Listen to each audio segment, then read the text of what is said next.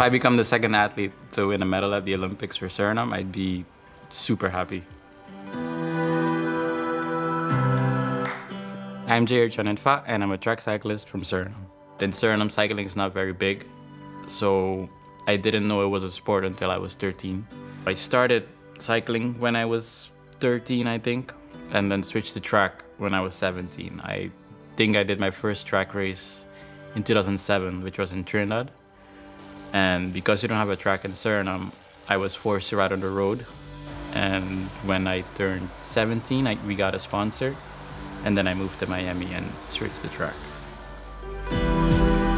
I didn't know what to expect coming here, but yeah, I've loved it ever since. The group that I'm training with is amazing. It's like a family. We live together, we train together every day. We hang out outside of the sport together as well.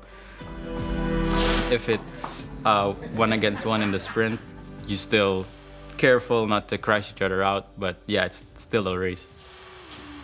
So yeah, it's a very nice environment. Obviously, we fight sometimes, but who doesn't? And we push each other in training every day. So yeah, I don't think I could have asked for any better.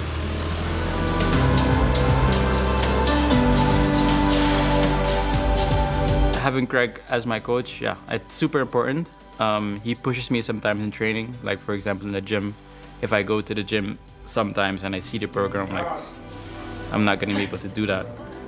And yeah, I still do it. So yeah, I think he knows me better than I know myself some days. So yeah, it's good to have someone or coach that can push you to your limits for sure. My dream has always been to go to the Olympics, which I completed in Tokyo. And yeah, my goal now is to win a medal. I've been training my whole life for this, I think.